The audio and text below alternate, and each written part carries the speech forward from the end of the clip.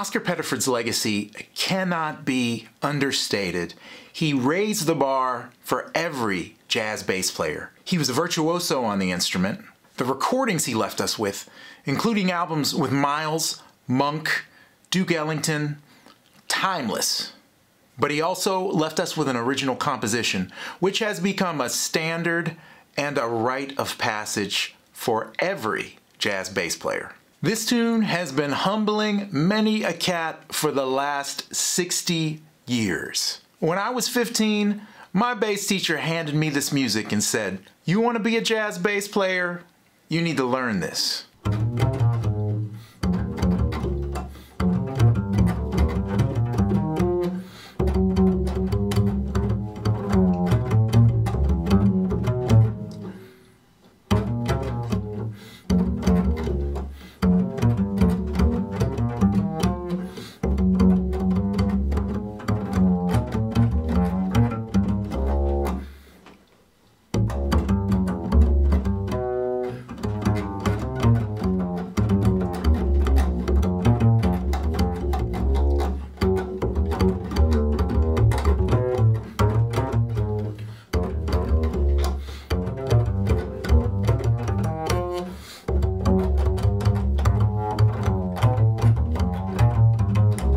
So why is it so hard? Well, to begin with, the tune is in the key of D flat.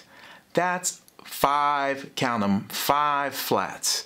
Not too much fun when you know you can't basically play any open strings. But it's also because the melody is very linear and based in bebop concepts. That means we're creating lines using scales and arpeggios along with chromatic notes to outline the chords. And we're doing it at a faster tempo, which requires a lot of moving around on the instrument to pull it off. To put it in context, most horn players were doing this in the 1950s, but on bass, Oscar Pettiford was way ahead of his time, and this tune is proof of that.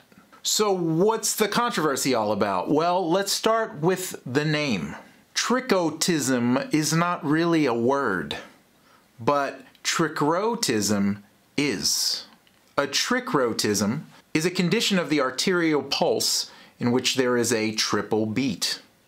Depending on the record that you pick up, you'll get one of these two versions of the title. For instance, Lucky Thompson called it Tricotism, and Oscar Pettiford called his Tricrotism.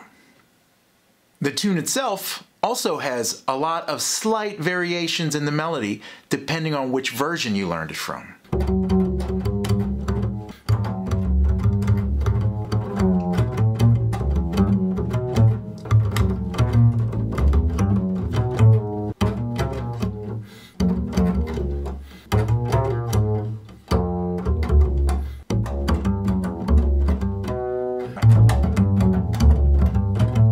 Now, I know I'm nitpicking here, but the real difference is the last 2 bars of the bridge, which sound either like this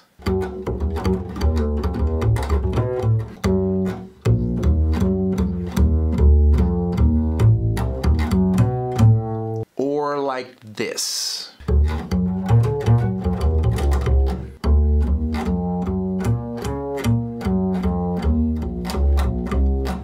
With probably the common opinion being, well, Lucky Thompson's version came earlier.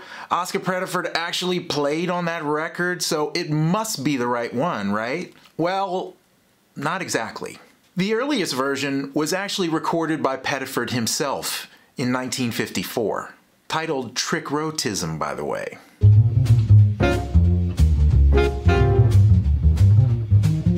And of course, check out the 2 bars at the end of the bridge. Does this mean that there's a correct way to play the tune? No. But after 30 years, this tune is still a workout for me. From Kenny Clarke to Jimmy Cleveland